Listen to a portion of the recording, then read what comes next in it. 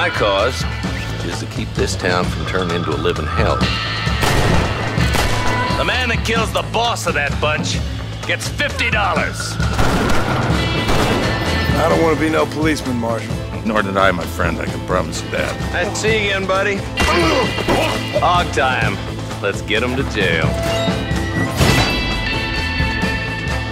I got me one of them Williamson boys. I think I seen me a couple of them rustlers. They killed the man. Women folk then got their throats slit. Come on, Bessie, give! What a pleasant surprise, Mr. Marston. We're the bad guys. We enforce the rules. Now, while the rules may not be perfect, the alternative is hell. Your wife sends her regards.